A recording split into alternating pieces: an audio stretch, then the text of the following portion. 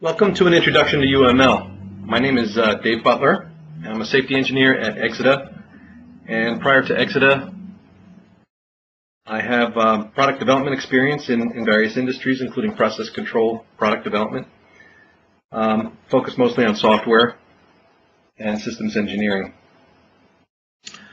So I'm going to spend some time today talking about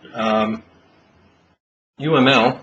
I'd like to give you just an introduction to some of the ideas inside of UML. I'll talk about some supporting concepts, and I'll talk about these standardized specification for UML, the notation elements that are inside that specification, and I will talk about a lot of the different diagram types which are also specified in that specification. The purpose of this introduction, hour or so, and by the way, I have run through this set of slides before, and it often takes me longer than an hour, so I'll warn you ahead of time. We usually try to stick to an hour for webinars. However, since this is a recorded webinar, I felt it was okay to go a little bit longer, since you'll have control over skipping topics and that kind of stuff. The introduction to UML is intended to lend perspective about what UML is and is not. To introduce some notation that you can use to present design ideas, analysis ideas, so forth, for development, pretty much, although you can use UML for other purposes, and also to provide you resources to further your understanding after this introduction is over. So what is UML? UML is a standard modeling notation. It's defined by the UML specification, as I alluded to earlier, which is managed by the omg.org organization. UML is extensible to the users, to the person using UML. There's mechanisms for that. Mostly stereotyping is what I'm talking about, and we'll cover some of that. And what is UML not? UML is not a workflow or methodology. And it's also not a modeling tool. So various tools can represent UML slightly differently. There's quite a bit of leeway in terms of how things are represented, and again, we'll discover some of that as we move on here. I included this slide just to show you that early on there was a large number of different approaches to how to document more formally designs, especially in software. Most of this is focused on software. UML has emerged as sort of the standard way of, or a standard way of doing that, and the point should be made that it can be used for more than just software. So how do you use UML to diagram or model? Pretty much any way you can draw something, you can use UML. UML is basically graphical and textual in nature, with attached semantics for what the symbols that you're using mean. So you can use pencil and paper, you could use a paint program, or you might use a specialized modeling software tool, which can get expensive. I mean, there are fairly sophisticated ones out there that do quite a bit. Rational Rose and Rhapsody being two of them. Software development origins I mentioned before. I won't repeat myself there. Diagramming versus modeling. What's the difference? Diagramming is where the elements that you're using to represent design notation are basically part of the diagram and are not stored anywhere else. So the diagram is the entire data set for the thing that you're representing. You can have multiple diagrams in a set, but if each diagram represents the same item in different ways, or even in the same way, you're repeating that notation on the different diagrams, so it's stored in two different places. And I'll show you a picture in a few seconds that will explain that a little bit better. Basically, you're just using formatted shapes like Visio shapes on a page.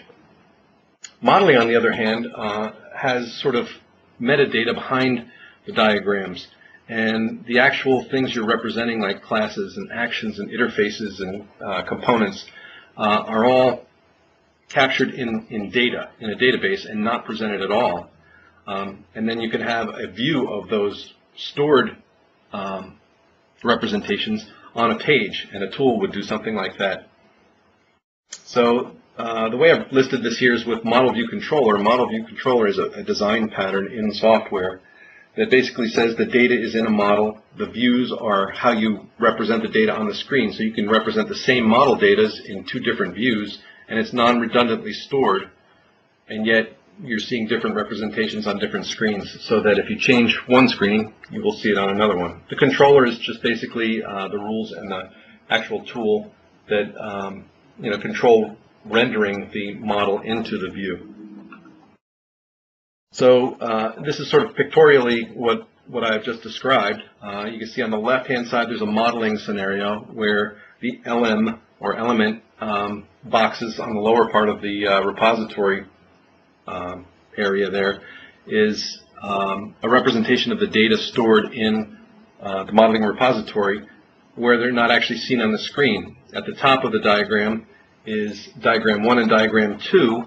Those represent the view portion of it, and Visio is in the middle to render the data in the modeling area onto a page. You have the same sort of thing over in a diagramming scenario, but the shape data is actually self-contained within each diagram. So if the upper left-hand corner of diagram 1, that shape, is also the upper left-hand corner of diagram 2, you can see that that shape is stored in two separate places, whereas in the modeling scenario, one of those LM boxes would be basically what is represented by the shape in the diagram.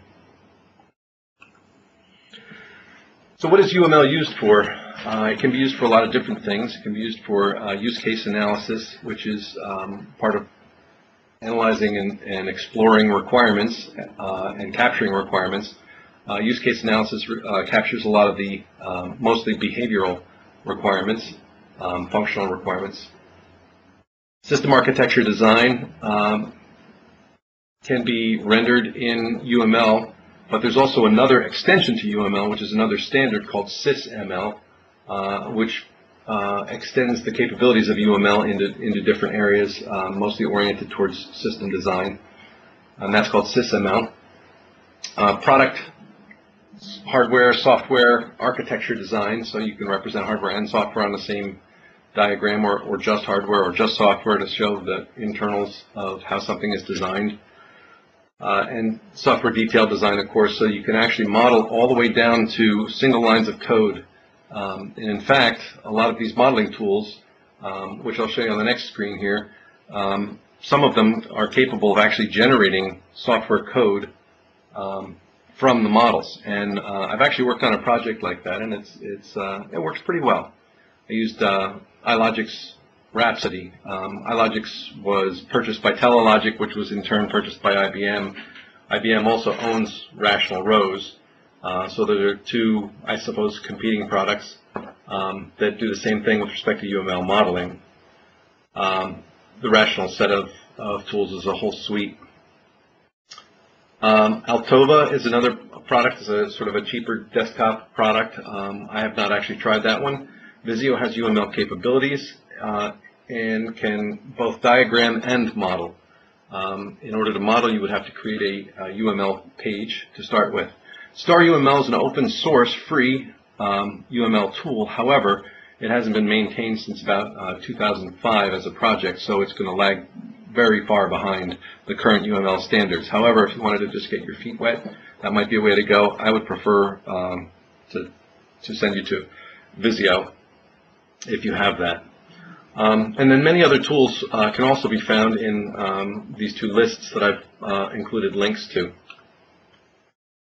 In addition to that, the UML reference, the actual specification of the UML, or Unified Modeling Language itself, can be found in some of these references, mostly the top reference there. So that might help you in your studies. Okay, supporting concepts. So I'd like to go over a few concepts that are sort of, they're not really notations per se, they're just sort of ideas about how the OMG organization has written up the specification for UML. The specification has something in it called a meta class. So there's a lot of elements, and this slide right here is about elements. UML calls pretty much anything you can plunk down on a page an element. So you might have a class or an action or an association. Any of those are elements that you can kind of plunk down. Each element has the ability to have a name, attributes, a stereotype specification. You can tag them for grouping and searching kinds of purposes. There's a bunch of different metadata that goes with each meta class. And then they're further subdivided beyond that into classifiers, events, and behaviors. A classifier is basically a type of object. It's sort of a static model of something, and we'll get into those. I'll show you examples of all these, not so much the events. An event is basically an occurrence of something, and so it's sort of a generic description of an occurrence of a type of event. So a timer tick might be an event, but you might have different instances of timer ticks in your design. A message receipt is a kind of event, and you might again have different kinds of message receipts, message receipt events in your design. An error, same kind of thing. And then a behavior is a set of steps, basically. Think of it as, if you think of a function in programming, you might have a set of statements that execute. That set of statements could be a behavior, or a whole function could be a behavior, including parameterization of that function. Classifiers, events, and behaviors model objects, occurrences, and executions. So a classifier models an instance of a classifier, which is another word for that would be an object. An event represents an instance of, an occurrence represents an instance of an event, and an execution represents an instance of a behavior. A little bit esoteric, but ideas that once you've used this for a while, you go back and look at them and go, oh, I see what they mean. So I just wanted to put them on a piece of paper and show them to you. Stereotypes. Stereotypes are a mechanism to extend the meaning of UML, standard UML notation. So any element can be stereotyped, and it basically, as I said, extends the standard semantics specified in the UML standard, and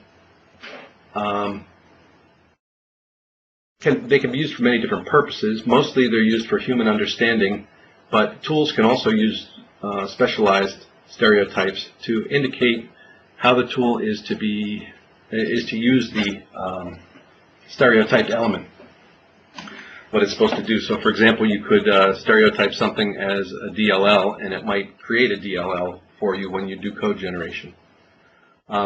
Usually they're used for just human understanding, though. A standard stereotype in UML is a lollipop representation of an interface. So you can have an abstract class, and that represents a contract between two communicating parties, and then you can represent that as a lollipop in lollipop notation. We'll get more into that. The stereotype portion of that, though, is to use a class to represent an abstract contract between two communicating parties, and that further constrains a class to be sort of a specialized use of a class, and that's what stereotypes are for, is to sort of call out what the use of that object is. So user-defined stereotypes, you might have, I have a couple of examples here. You might have an association between two classes. An association is usually rendered as some kind of a line, and then you stereotype that as TCP/IP, indicating that it's not just communication between the classes, it's this specific kind of communication, TCP/IP communication between these classes. You might stereotype a box as a Windows PC or a software component as a DLL. So there's many kinds of UML diagrams. Class diagram, sequence diagram, state machine diagram, and so on. Each diagram has its own notation, has its own semantics, and is constrained in certain ways. A diagram may include symbols on it, symbol types on it, or element types on it that are also able to be included in other diagram types, and it may have some symbols which are only used on that diagram type. So there's just rules about what kinds of elements go in what kinds of diagrams. The packaging concept is basically you can create something called a package, which has its own notation. The package is basically just a named container for model elements to be stored in. So if you think of the model, if you think about back to that picture where I had a repository and with all the elements and diagrams in it, think of that as sort of a tree structure, kind of like a file system might be. You can have a hierarchical set of these packages that contain different modeling elements. So they may be rendered in a tool, for example, in some kind of a frame to the left. And then to your right, and this is the way it's done in Visio, to your right you might have a diagram page, and then you can pull from your tree and place elements onto the diagram. So they're stored in the packaging tree, if you will, and then you can pull those out and plunk those onto your diagrams. Okay, that's it for the common concepts. So now what I'd like to do is actually talk about the notation, the UML notation, the elements in UML. So I'm going to show you some things that are sort of diagram snippets. So here you can see that there's 4 boxes connected by some lines. That might be included on a diagram. This is not a diagram in itself, but sort of meant to show what a class is. The class is sort of a workhorse of UML and represents a static object type, if you will. So for example, if your application, you're writing a software application, let's say, that wants to simulate mousetraps, maybe it's a gaming application.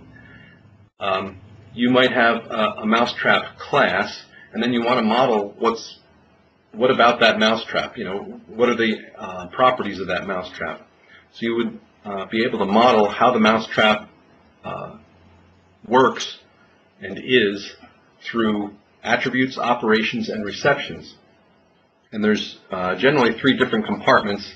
There should be a line between the operations and the receptions, but basically the 3 different compartments hold attributes, which represent sort of members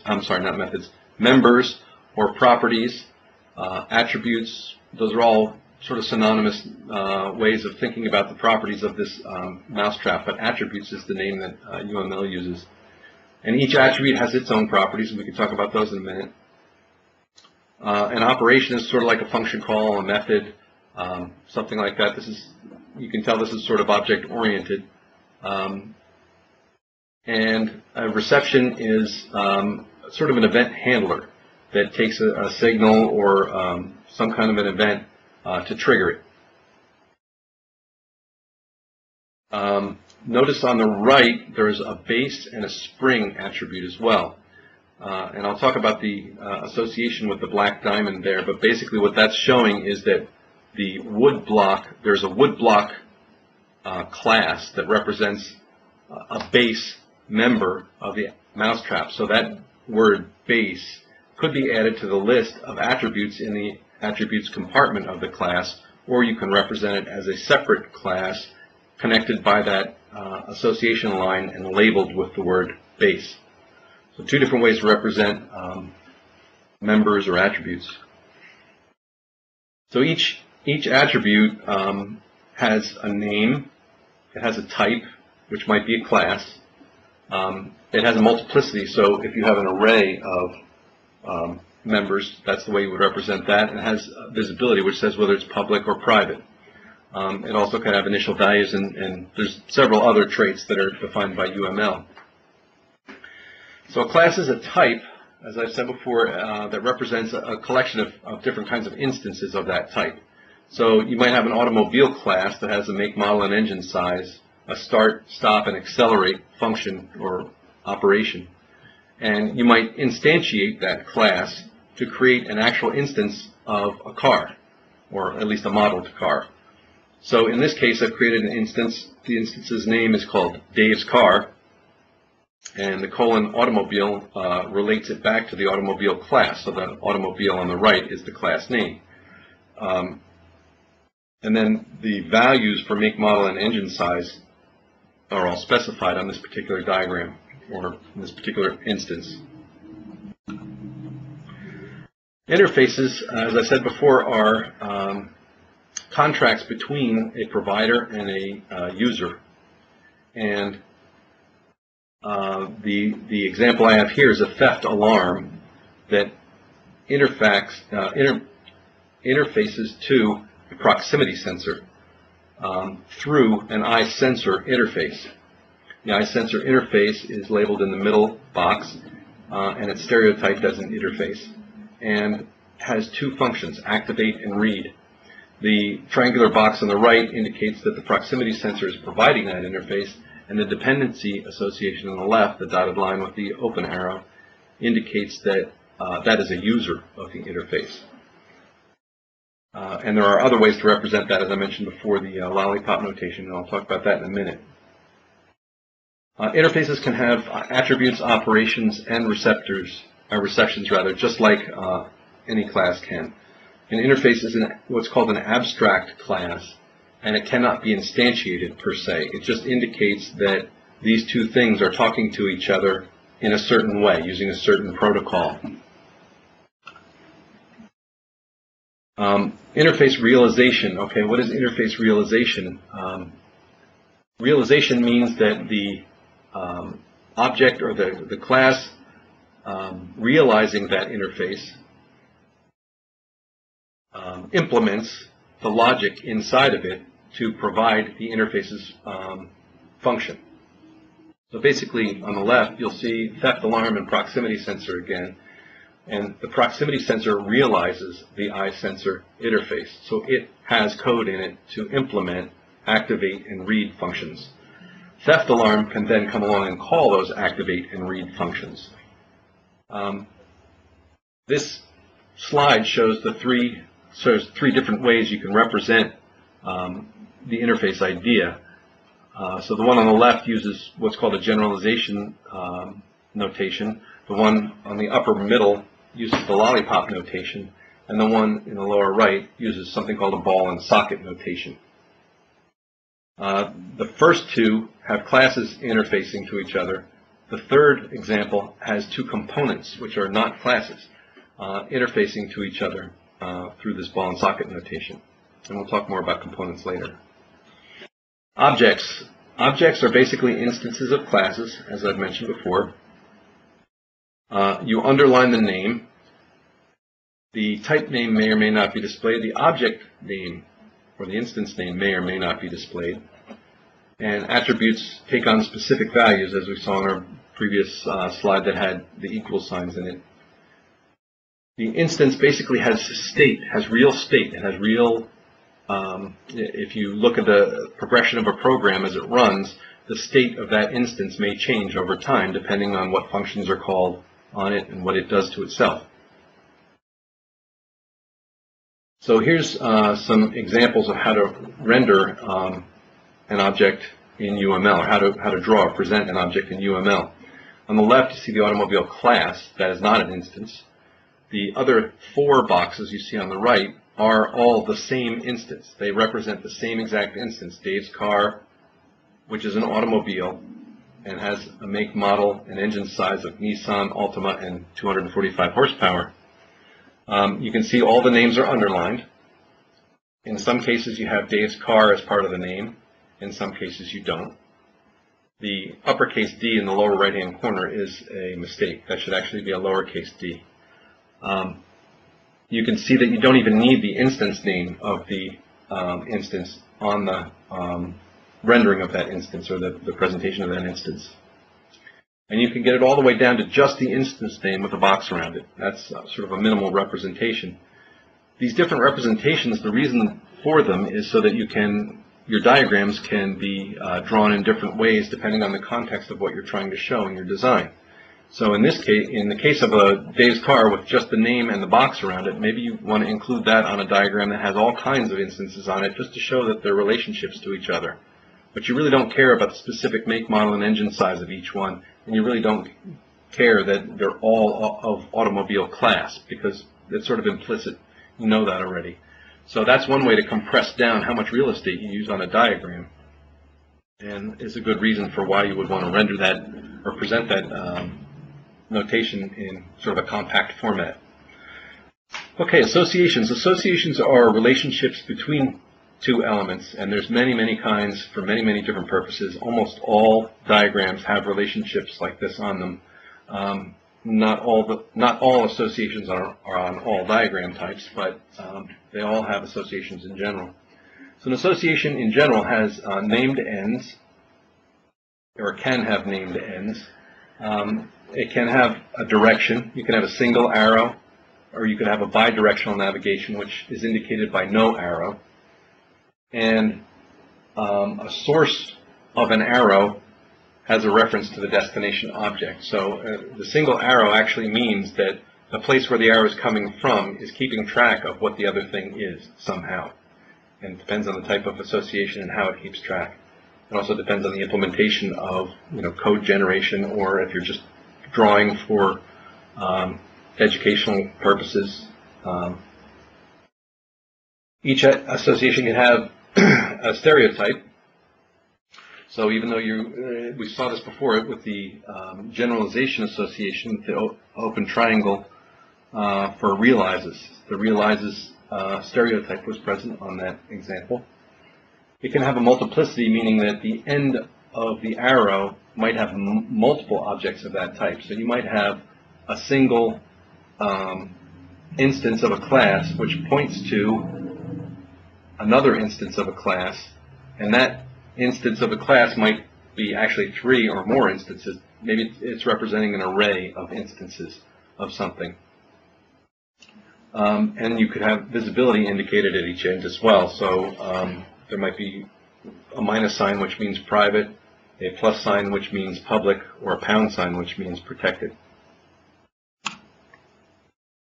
Okay, so these are some examples of common associations. The first one is a bidirectional association or a non-specific association. A lot of times you just draw a line to show, these two things are related, and you really don't care about the fact that it's bidirectional. You're really not paying attention to the fact that one has a reference to the other, and so forth. You're just trying to show sort of a general high-level idea. That's allowed. When it gets down to the specific semantics, if you're going to generate a program, then you would care about the bidirectional nature of the line. Dependency, I talked about dependency before, but basically the left end of the arrow depends on the thing at the right end of the arrow. Generalization is basically you can read this line as sort of a generalization line or a specialization line depending on where your focus is. So the left end of the arrow is a generalization of whatever's at the right end of the arrow. So for example, if you have a Nissan car on the right hand side and an automobile on the left hand side, an automobile is a generalization of a specific kind of automobile. And in the case of classes, the automobile class would generalize a Nissan automobile class, where Nissan automobile is one name and represents a more specialized class. So you could say that the Nissan automobile specializes the class automobile, so you can read it in both directions. You can also look at this as a realizes implementation. Realizes notation as well, which we've covered before. The next one is the diamond. A diamond indicates aggregation, and there's two types of aggregation. There's shared aggregation and composite aggregation. And I'll talk some more about those in a future slide. And finally, this shows a stereotyping of an association where you have some kind of communication between two process control objects, in this case, communicating through 4 to 20 milliamp signal. Okay, so here's two classes. These classes are associated through a binary association or a non-specific association, whichever you choose. The one on the right is vehicle category, and the one on the left is classified vehicle. Those are the name ends. And then this shows explicitly that the vehicle is related to a single vehicle type. You do not have to put the 1 there. If you don't put the 1 there, it's implied that it's there. So that's a way to simplify diagrams, and simplifying diagrams is an important part of UML. Okay, the next one is a dependency association. A dependency association simply shows that one element is dependent on another element. So in this case, a car factory instantiates a car. So a car factory needs to know about cars. It depends on the definition of a car. And the car does not know anything about a car factory. It just knows about itself. It's a car. So again, stereotyping here is important to show that it's an instantiation relationship. Obviously, there's many other types of dependency relationships. Here's the example of a generalization association. It shows that a polygon, ellipse, and a spline are all specializations of the general shape class. So again, you can say they're specialized versions of shape, or you can say shape is a generalized version of polygon, ellipse, and a spline. That relationship, by the way, is used for inheritance. So in software, a shape might be a class which contains generic methods or properties that apply to all of the specialized versions of it. And then polygon, ellipse, and spline add to those methods or modify those methods and properties to come up with the specialized versions of the shapes. Shared aggregation association is, again, one of the two types of aggregation associations. If the diamond is an open diamond, it represents shared aggregation and is a have-a relationship. Aggregation is a have-a relationship. The open or closedness of the diamond simply means that, in this case, B would not be created when you create an A object. So if you use the A class to create an instance, a B instance is not automatically created. What happens is there are methods in A, or data is given through parameters of methods in A that allow you to add a B object to an A, and it becomes part of the A instance. So you might have an array list, or you might have a list of Bs, and you want to give one of those Bs to an A object that you created. So you create the A object, and then you call a method to say add a B to A. And now it has an aggregated reference to B. Composite aggregation works almost the same way, except that when you create, in this case, a mousetrap, the woodblock base, the attribute base, or the instance of a woodblock called base, would automatically be created as part of the creation of mousetrap. So if you're familiar with software, there's a construction or constructor. Constructor would also create the base and the spring that are part of the mousetrap model. So in this case, composite aggregation indicates a must-have relationship. Events. Events are basically occurrences of interest at a specific time and location, and there's some kind of an arrival to a reception of that event. Events can be broken down in UML to 4 different types of events: a call, a signal, a change, or a time event. And each event could have attributes of some sort. So it's not just the fact that something occurred, but there's also a communication of data. So for example, an asynchronous signal might be sent from one process in software to another process, and as part of that communication of the event, the signal may have values associated with it. So for example, if it represents an error, it's an error signal, you might have the type of error that it was. That indicates that not only is it an error, but it's also a certain kind of error. You can represent that in different ways. For example, you could have different events to represent the different types, or you could have just one event type that has a piece of data in it that represents the type of event that it is. Components are basically a modular system part that encapsulate the contents of that part, and that can be used to build up larger systems.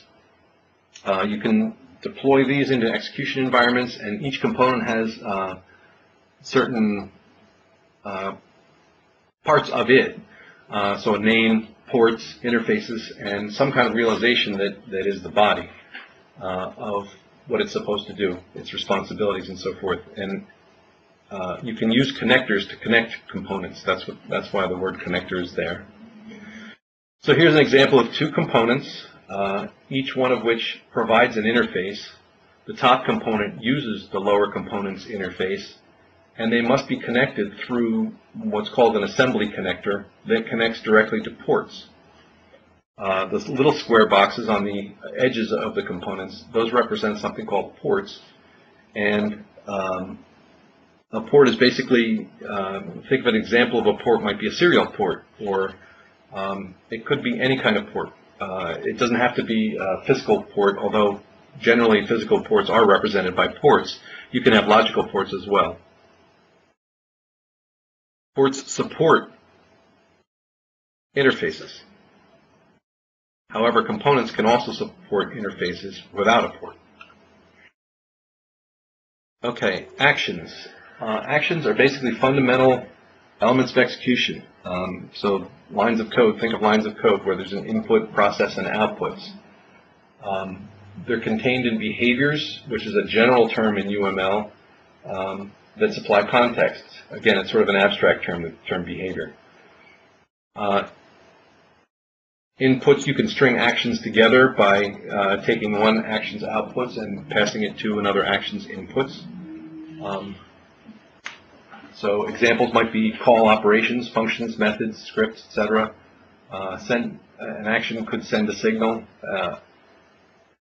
and you can have direct behavior invocations. In other words, you don't need necessarily an interface. It could just be part of a UML element. So like a transition in a state transition diagram may have an action on it, which could be a function call. So think of a function call as a statement that calls a function, not the function itself. So that's just a snippet of code. It could just be an assignment statement by itself. So you're not specifying a wrapper around that logic. You're just calling that code snippet or logic snippet an action. Okay, activities kind of add to actions. They can coordinate actions. They can model multi-threaded behaviors and are used to provide other sort of control and data flow elements to the overall idea. An activity diagram can have can show an activity which has different regions, which are the different threads of execution. Thread is kind of a strong word to use there, but different asynchronous executions of the behaviors. Events can occur external to the flow, and they can be fed into activities and control what happens inside the activity. And exceptions might be supported. We'll get into activity diagrams a little later. But basically, just wanted to show you a little bit about the idea of an activity element. So there's different kinds of activity elements. There's accept event actions, there's send signal actions, there's a general action. These are sort of items that would go onto an activity diagram. There's a data store. Decision would be like a diamond, like a flowchart kind of an element. A merge node, a fork node, a join node, initial node, and an object node. And we'll talk a little bit more about those in activity diagrams. Okay, we've reached the point where we're going to start discussing diagrams. There are two kinds of diagrams, structure diagrams and behavior diagrams. Structure diagrams are for representation of static design information, like the members of a class, for example, or how two objects relate to each other. So the different kinds of structure diagrams are package, class, composite structure, object, component, and deployment diagrams. They're sort of a description of how a system is designed. Then the behavior diagrams are how the design is used to do things. So it might be a specification of a state machine inside the design that constrains the application being designed or the product being designed to be within a subset of states, and describes exactly how those states, specifies how those states interact with each other and how they transition from one state to another, what causes them to transition, and so on, and what they do when they transition. So behavior diagrams, use case diagrams, sequence diagrams, communication diagrams, state machine diagrams, and activity diagrams. The last two I won't be discussing. They're fairly new diagrams. I'm not 100% sure what interaction overview diagrams are meant to show. I haven't studied them at all and have not used them. Timing diagrams are there to show timing between various operations in a design. So you can show how many milliseconds something takes. You can identify race conditions and things like that. Okay, let's start to explore the structured diagrams. The first one will be package diagrams, and you notice I've labeled it file system here because that's a good example or a good sort of analogy that you can keep in your mind about what package diagrams do for you. Just to repeat what I've said before, package elements are contained in package diagrams. The elements can be nested, and dependencies can be shown between packages. So here's a good example of that, or an example of that. A lot of the diagrams that I'm going to show you with respect to diagramming are drawn by different kinds of tools, and they may look very different from each other even though they represent the same things, but that's because tool manufacturers are allowed to, they're given, as I said earlier, they're given some leeway in terms of how they represent things. The file folder idea is always represented, but maybe it's yellow in one, maybe it's not in another. Maybe you can have these icons here that represent folders in addition to the actual element, so on. So, as I said, the tools have a good deal of leeway between them.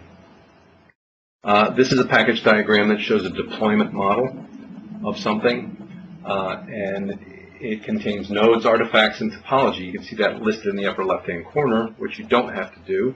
And also, the plus signs indicate that those are all public. Then each of those packages is illustrated with a larger UML notation of a package. Nodes, artifacts are on the top portion and topologies on the bottom. The dotted lines show how topology relates to artifacts, the artifacts package and the nodes package. So it looks like the topology uses the artifacts and nodes. The nodes package contains a devices package and an execution environments package, which each in turn contain components which are listed there. So you can sort of get the idea about how these are used in diagrams, or how they can be used in diagrams. Lots of times packages are illustrated in a tool-specific way and reduce the need for package diagrams. Okay, class diagram. The purpose of a class diagram is to show classes and their relationships. So we started with the mousetrap before. I've sort of enhanced that diagram to show more features of UML on this one. You can see that in the middle is the mousetrap class. It's composed of a hammer holding bar, a catch and a state, a base, and a spring. And then you can add to it, through the aggregation relationship, some bait. The bait could be peanut butter bait, it could be a cheese bait. And you can see that through the generalization relationship on the left three classes there. When bait is taken by a mouse, a signal is generated by something external to the mousetrap, probably the mouse model, whatever that is, and that signal is sent to the mousetrap, which would then execute the bait taken reception operation, and would probably call the snap method, the snap operation. On the right-hand side, you can see springs are also broken down into two kinds of springs, one with a force index of 40 and one with a force index of 97. It's debatable about which one is humane and which one is deadly, but I'll leave that for some other time. Composite structure diagrams. Composite structure diagrams, as this picture sort of alludes to, are meant to show how things are constructed. You know, what parts make up a larger entity. So here's an example of a composite structure diagram which uses an aggregate association, or an aggregation association, and three classes. So you have a car, you have two wheels, and you have an engine. The engine instance is labeled E, so that's the name of the instance of the engine.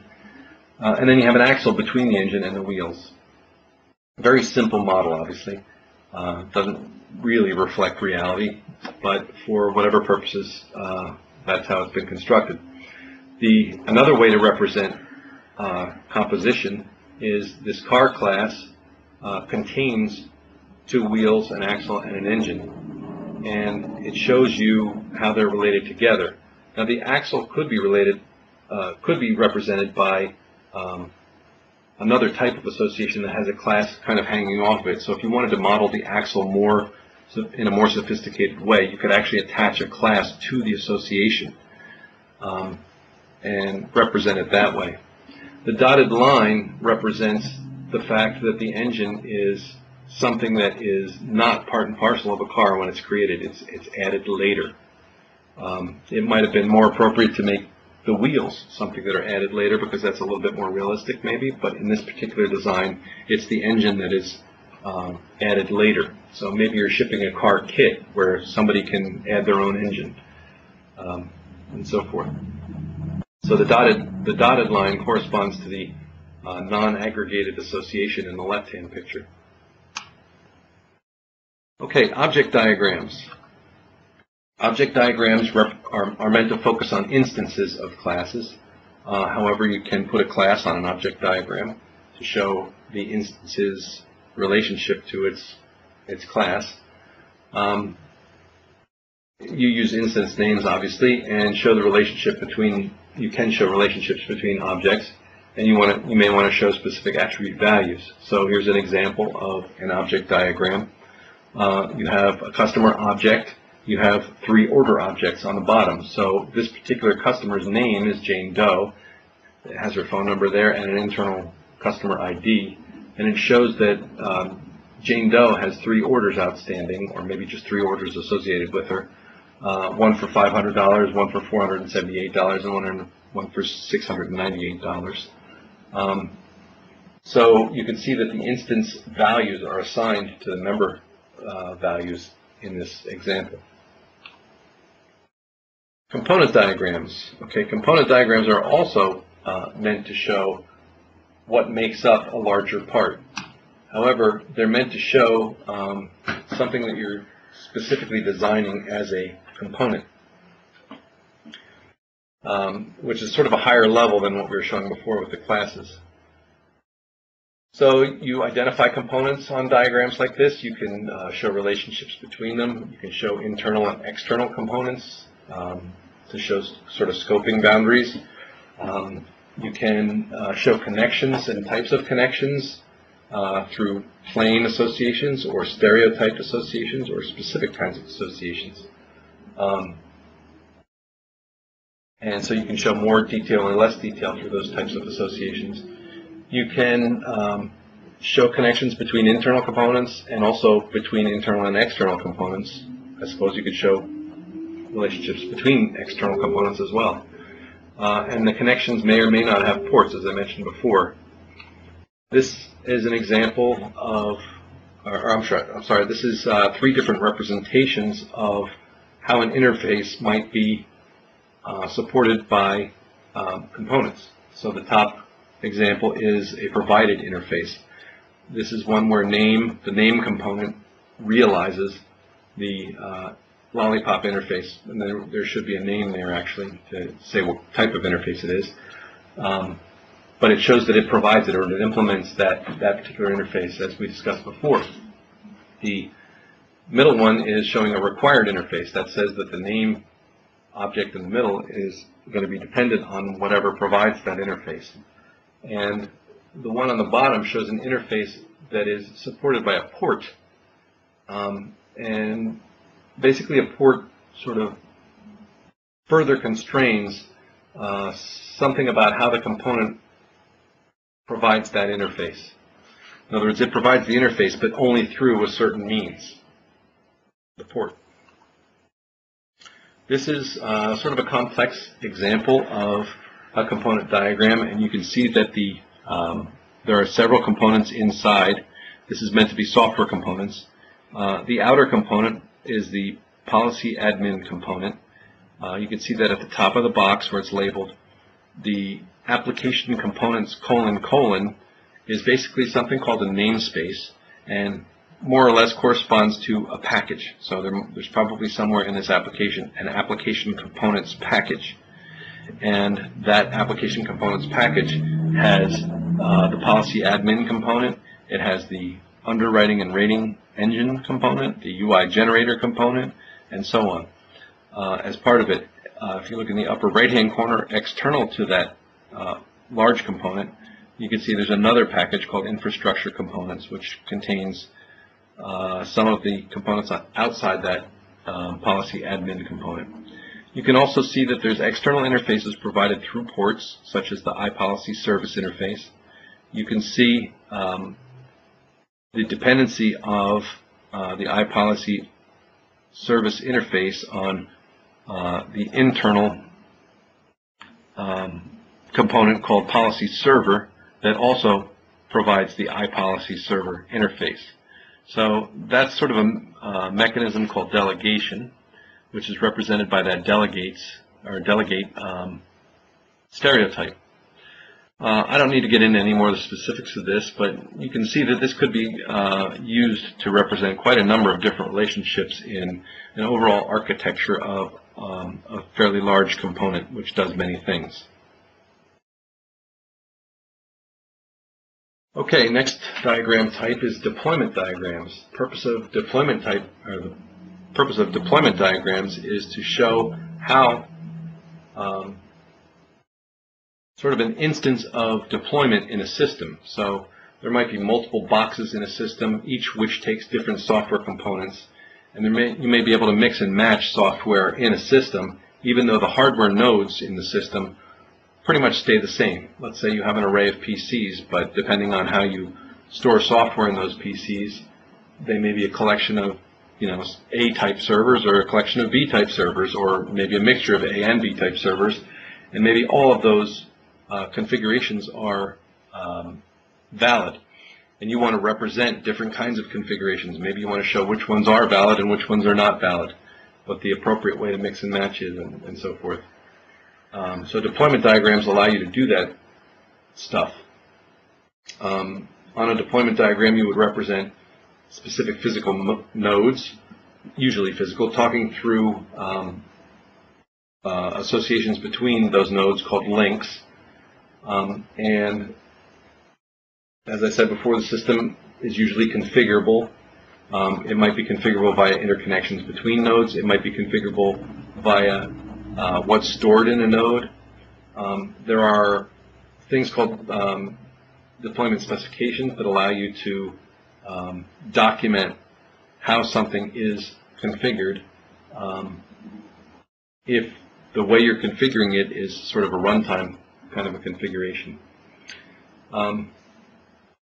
So examples of deployment diagrams might be cloud communication via routers, bridges, switches, and you might want to show all that as the sort of title page humorously. My attempt at humor in what a massive deployment might look like. LAN communications, you might have, as I said before, mix and match equipment, talking through serial ports, parallel ports, TCP/IP protocols, etc. All that stuff can be indicated on deployment diagrams. So what is a node? A node is generally a physical entity, and nodes can be containers for artifacts such as hardware, software, data components, and deployment specifications. you can have nodes nested within nodes. So because they're physical and because they're connected with links, a good example of that might be where you have hardware components inside a computer. So you might have a video board which plugs into some kind of a bus that talks to the motherboard. So the motherboard might be a node, and the video board might be a node, and the bus that it talks through might be a link. Okay, I gave you some examples. I guess ROMs might be, anything that's physical that talks through some kind of a known physical interface would be a candidate to be a node. And then the ports are the actual connectors, but not necessarily the links that are on the node that allow it to talk through that mechanism.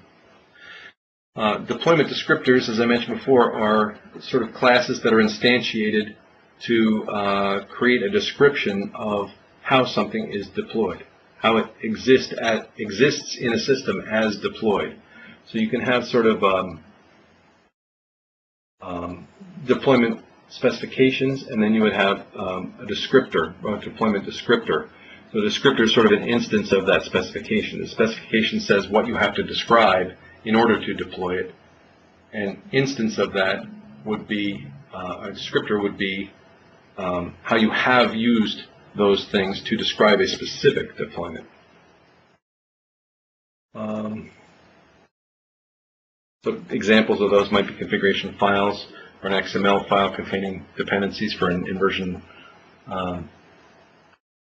application. Okay, here's another example of a deployment diagram, or an example of a deployment diagram. And you can see there's the outer orange boxes are the nodes. The communication paths between them are specified. There's only 4 of them. And the components inside the box are the yellow elements. They have stereotypes. Some of them are executable code. I'm not sure what vendor means on the quote server. There's a configuration component on the top left in the client node. And you can see that there's curly brace statements in each of the components that represent basically constraints on those components. So basically they're just further describing the component, what language it uses for implementation, what version it is, and so forth. Here's another component diagram, deployment diagram, that shows the relationships between nodes. And you can see the outer node is the transmitter. Inside the transmitter, there's a sensor system, which might be some kind of electronic board module. There's a microprocessor module, and there's a current output system module, along with the user interface module, heart modem module, and so on. The power supply is shown, but it doesn't communicate with anything, so there's no links to it.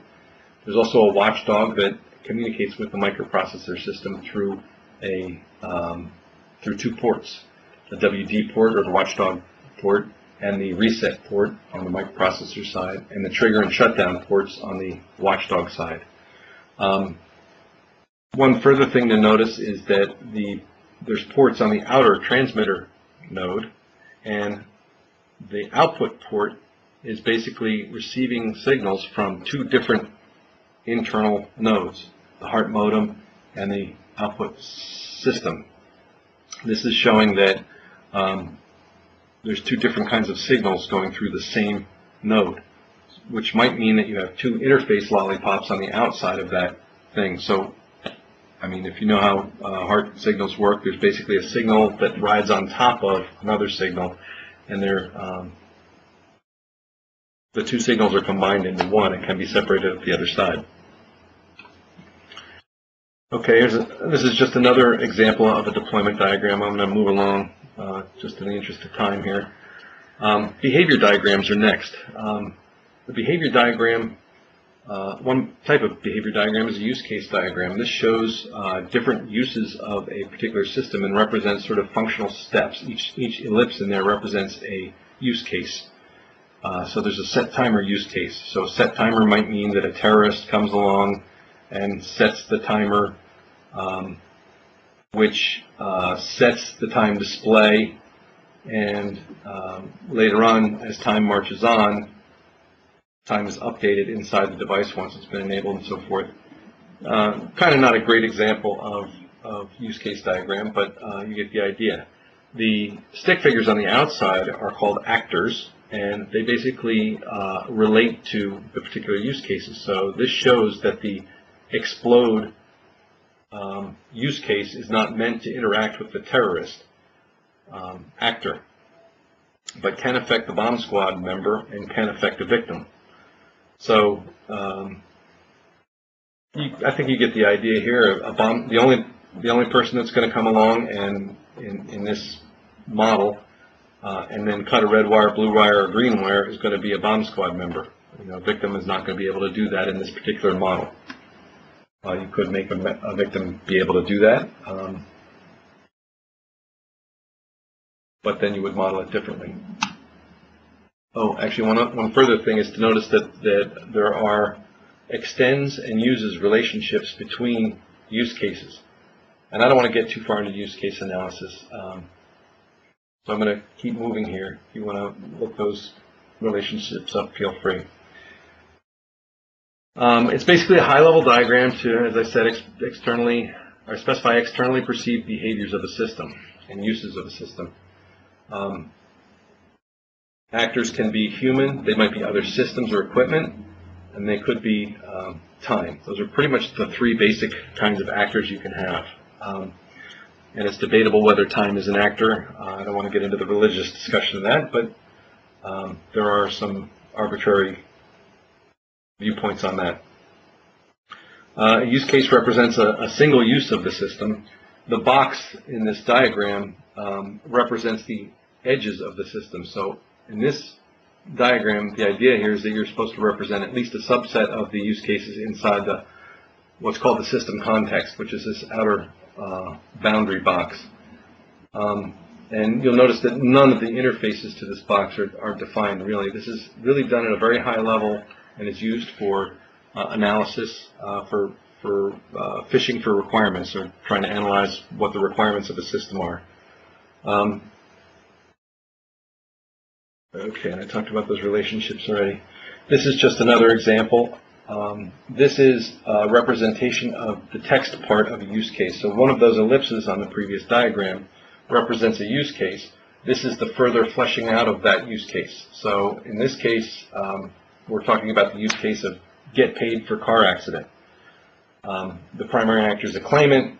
The insurance company is the scope. And so on. You go down through the stakeholders and the preconditions and the minimum guarantees and so forth. Then you get to the main success scenario, which shows the 5 steps that are mainly what you're talking about. Then you can extend those steps in the scenario by labeling with 1A, 1A1, and so on to show different branches or different flows through the use case. You don't want to let that get too crazy. Otherwise, everything would be in just one use case, but it does give you flexibility to analyze and document what you've decided about particular behaviors. Sequence diagrams. Sequence diagrams are meant to focus on sequence of message interchanges to show how a particular initiating event gets carried out.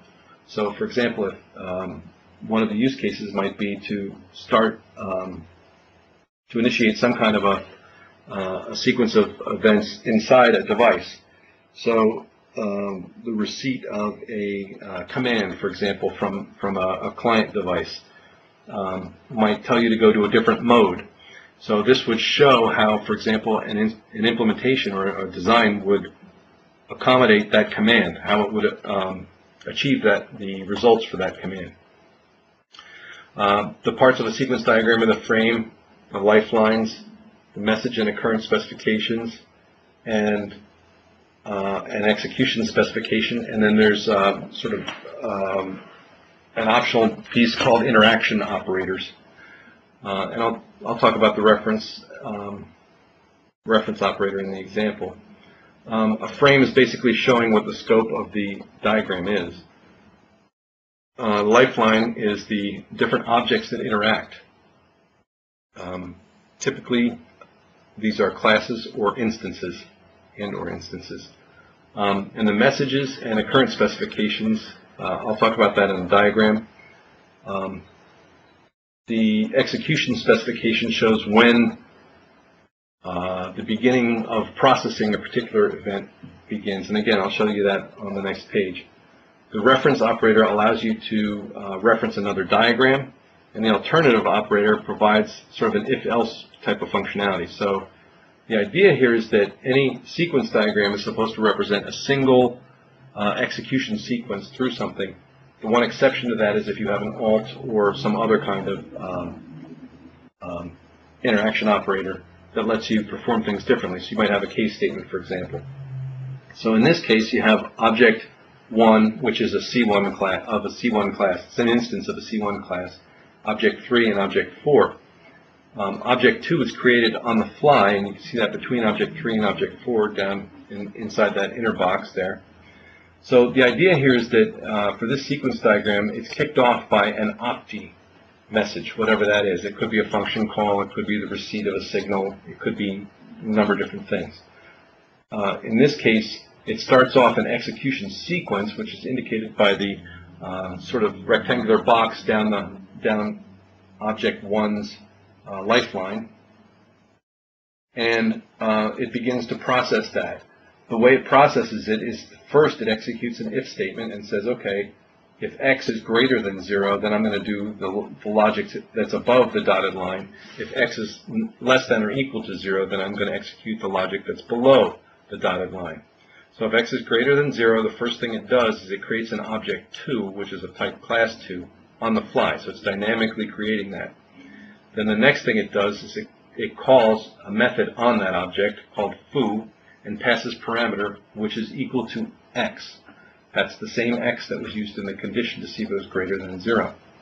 So then C2's method, foo, does a do-it call on object 4. And then do-it returns, which is what that dotted line is, and then C2 is destroyed. The destructor is called, and that object goes away after it returns to object 1. And it returns the foo from the foo call. Then it skips all that else logic and then goes and returns to whatever called this sequence diagram in the first place. So it's returning from opti. Similarly, the else condition does a similar type of flow. So you can see that time is sort of moving down, or at least sequence is moving down the diagram. The further down you get, the further along in the sequence you are. You can also nest these execution sequences, or execution specifications rather, these bars, and they would sort of overlap on each other, be sort of offset and overlap.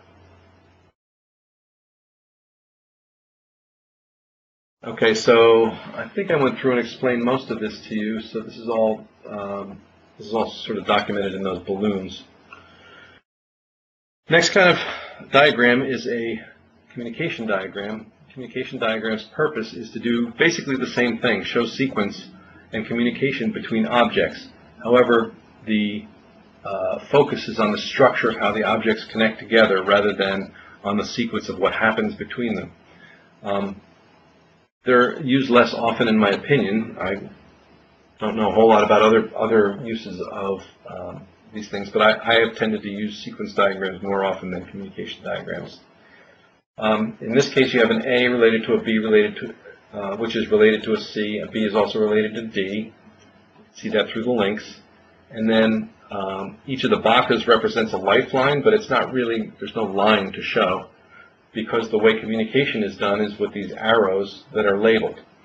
The 1.1a, the 1.1b shows nested calling of things. So in this case, op1 is called on B, then B's method op1 calls op2 on C, and then calls op3 on D, and then returns from the op1 call back to A's logic. Okay, so that's that. State machine diagrams are a method of showing states and transitions. Most engineers are familiar with state transition diagrams.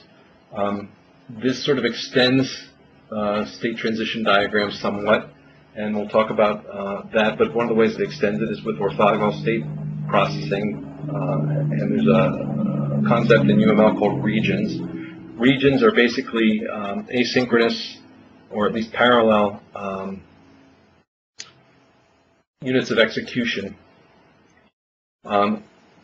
Each region can only have one state active inside of it at any given time, and then states are connected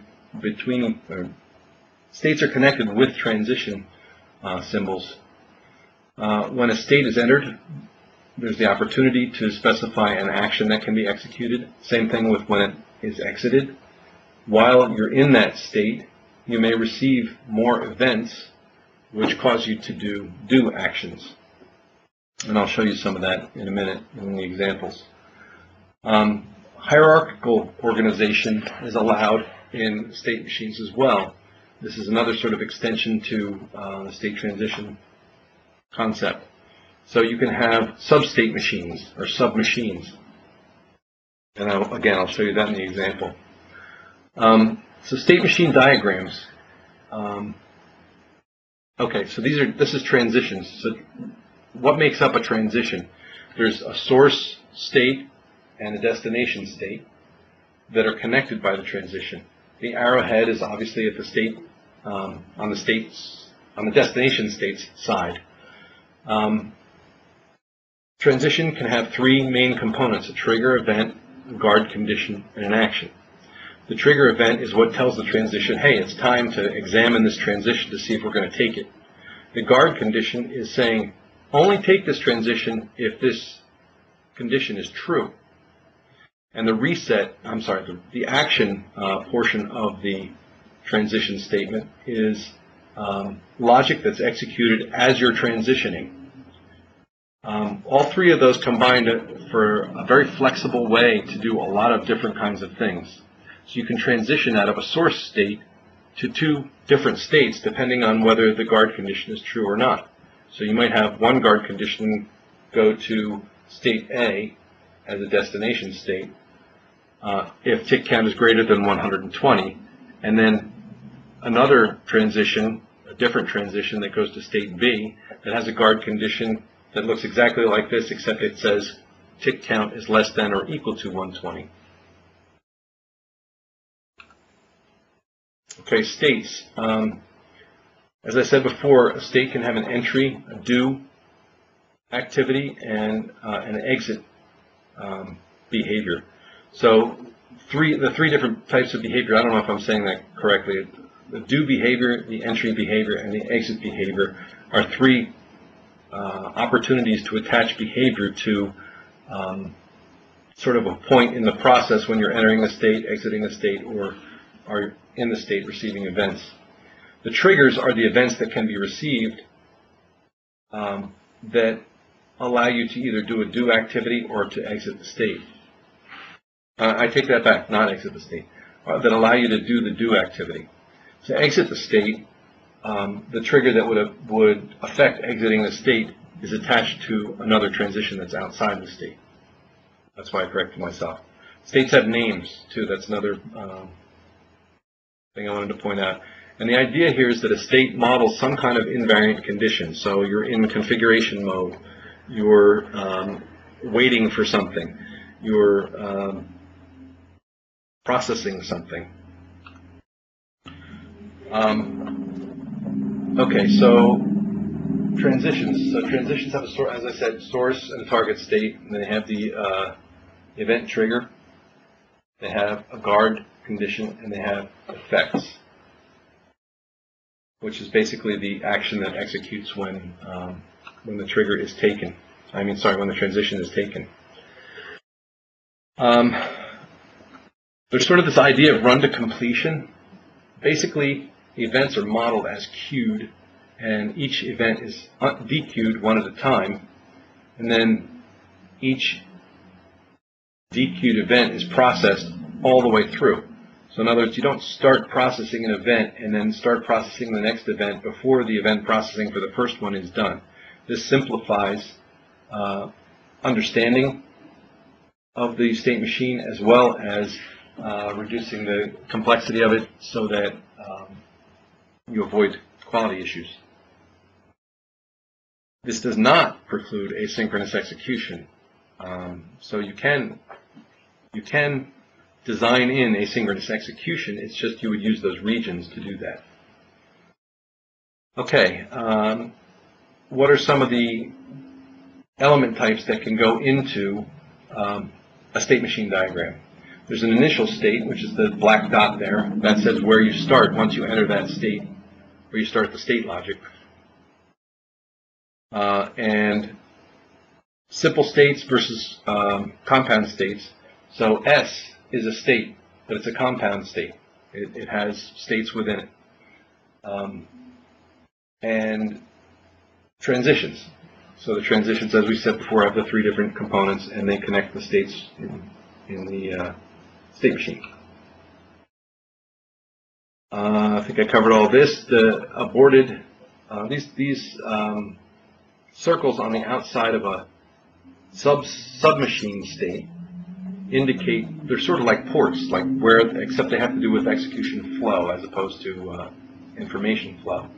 So in this case, if you have a read amount submachine,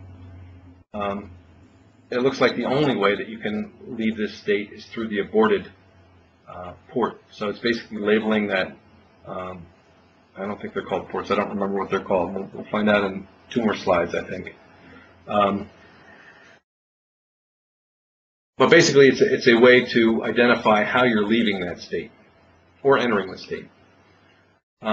Other types of elements that can go on a state machine diagrams are decision diamonds, actions, and state lists. Okay, submachines, as I said before, can sort of help define hierarchy. So you can reference a submachine with simply a name, and then you can go to another diagram and see what the contents of that submachine are. So it's a way to sort of make diagrams more manageable and show hierarchy and modularization, if you will. Again, these are entry points and exit points on the submachine states.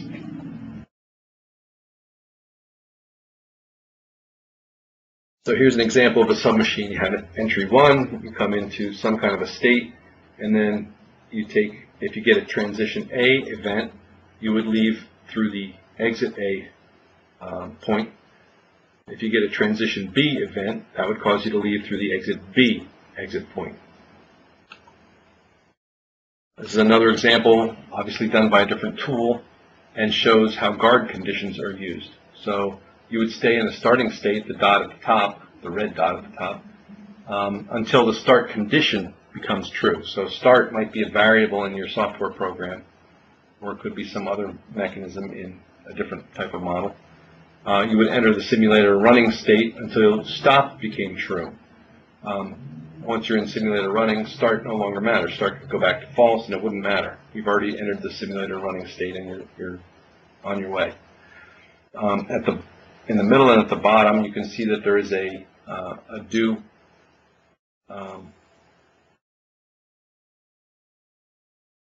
method or action that's specified. Behavior, that's the word I was looking for, sorry. And what you do while you're in the simulator paused state is to wait. Wait would be some kind of logic that would specify what you're doing while you're waiting. Then if unpause happens, you go back to simulator running. If data requested condition becomes true, you would go to the log retrieval, you'd output the log, and then if continue is true, you'd go back to simulator running. If continue is not true, then you would end. Okay, so how you use regions is with fork and join elements. You can see that there's a state that contains 2 regions. One is the S region, one has an S state, and one has a Q state. And you arrive in those states, which are active at the same time, by entering the fork bar on the left. The join notation works in such a way that S, you have to exit S and you have to exit Q in order to continue on. So if the transition indicated after the S there gets fired, you would get to the bar basically, but you would not continue on until the transition connecting the Q and the bar execute or fire. So here's another example. You would start at the black dot at the top in course attempt, and you would enter studying. And I don't know if that's a good label for that state, but basically it's why you're in the course. So your first region says you have to pass lab 1 and then pass lab 2 and then you're done. The 3 black dots on the right are termination black dots, and they terminate the region. You can also terminate a state diagram with those. And basically, because they're regions, once all 3 of those reach termination, then you would go to pass. You'd go to the passed state. The second region has a term project, and when the project is done, you go to termination of that region, and then you would take your final test. Not then. These are all shown in parallel, which again is debatable with respect to whether it matches reality accurately or not. But if you fail the final test, you go to the failed state. If you pass the final test, you go to the passed state. I think you get the idea from the example, even though it's not a great example. Here's an example of a traffic light. So if power ever goes off, you go to the off state. Power goes back on again, you reset a timer while you're transitioning to the red state. So when power comes back on, this shows that when power comes back on, or when power is powered on, you always go to the red state. Then there's a condition that says you wait 120 seconds, and then you go to green. Then you wait 10 seconds, and you go to yellow. Then you wait 120 seconds, and you go to red. Obviously, changing the time durations on those would change the way the light operates.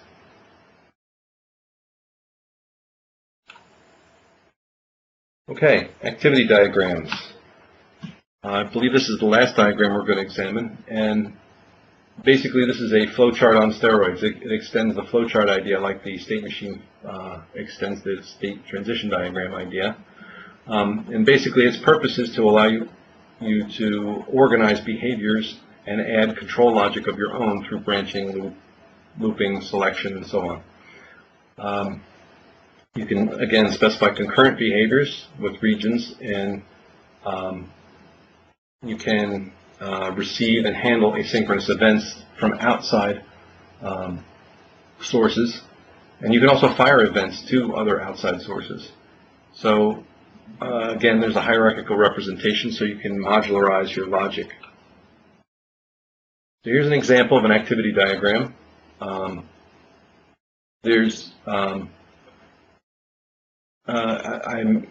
mistakenly mentioned regions before. No regions here. The fork and the join allow you to do parallel activities. So the box on the left, on the largest box on here is a box encapsulating the activity called process order. The smaller box on the edge of that, called requested order, is basically the input to the activity, and it passes data to receive order. Receive order does something. The diamond to the right of receive order is like an if statement. So if the order is rejected, you go straight to the end diamond and then merge that decision diamond into the final flow, and you would close the order, ending up at the activity final node. If the order is accepted, you would try to fill the order. So you would fork into 2 separate parallel paths, one where you ship the order and one where you send an invoice, payment is made, payment's accepted. Once all that is done, you can join and close the order.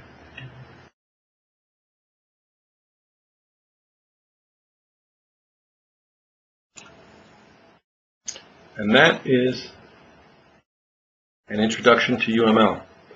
I hope you've gotten something out of this. The PowerPoint slides for this presentation will be on Exita's website, so go to exita.com to review this again.